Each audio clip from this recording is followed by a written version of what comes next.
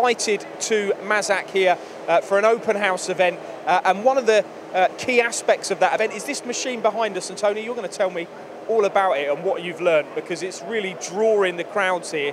What is the Neo OPTIPLEX?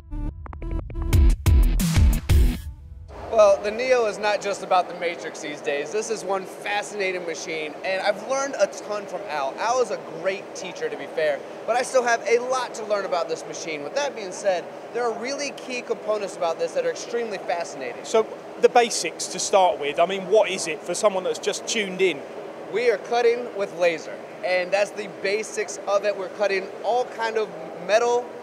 But what's really incredible about this machine, the part that sticks out the most to me, is not only the increased power going from 32 millimeter to 50 millimeter in hard steels, being able to cut right through it, is the ability for the sensors in this machine to read material and instantly adjust if there's imperfections in the material itself to go faster, slower, deeper. Everything can be adjusted. The dual monitor that you see behind us right now is actually separated so it doesn't bog down the system, and it is quite literally reading it as it moves in a millisecond.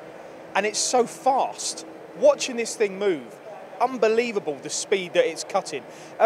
50 mil width or depth of material on hard materials. I don't think I've heard of that on another machine. That's some chunky piece of steel, isn't it, potentially? Well, you think about it, right? We come from a machining world that we're very accustomed, very used to, where we take an end mill and we try to dive down 50 millimeter in a hard steel. How hard is that to do? And watching this machine almost make it look like butter is just, it blows my mind sometimes what technology has improved to. And every time we do a new event like we're here at Mazak right now, we learn something new every time. So yes, 50 mil, that's incredible. Do you think that opens up a lot of new opportunities in potentially different industries?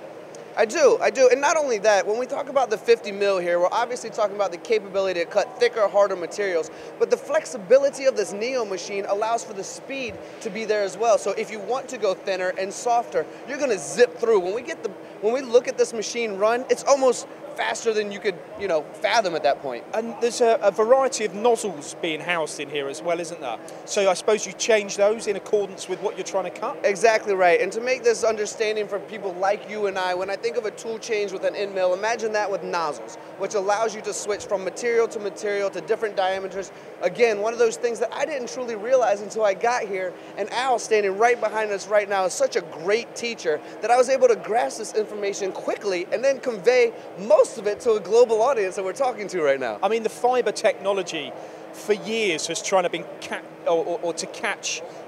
the edge quality of a CO2 machine. This is now potentially surpassing that as well. So it's not just about thick materials, it's about the quality of cut too. And I believe that's achieved by some of their beam shaping control. Do you know much about that, or do people need to tune in to watch the video you did with Al on that? Well, you're spot on, Paul. You really are. And I don't want to step out of place to pretend I know more about what's going on with that beam technology. It is one of those things that I will refer to Al every single time, because it is one of those advanced modern day things.